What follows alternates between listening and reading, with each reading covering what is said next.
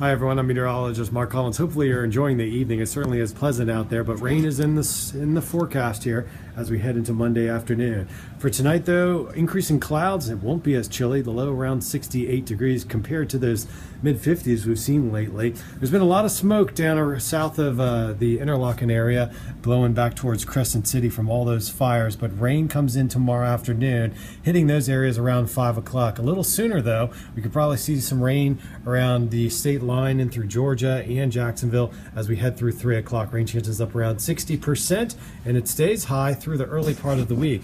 The potential for some storms tomorrow afternoon, then again on Thursday, we'll be watching that once a second front comes through Thursday. That means cooler temperatures and dry weekend as we look ahead.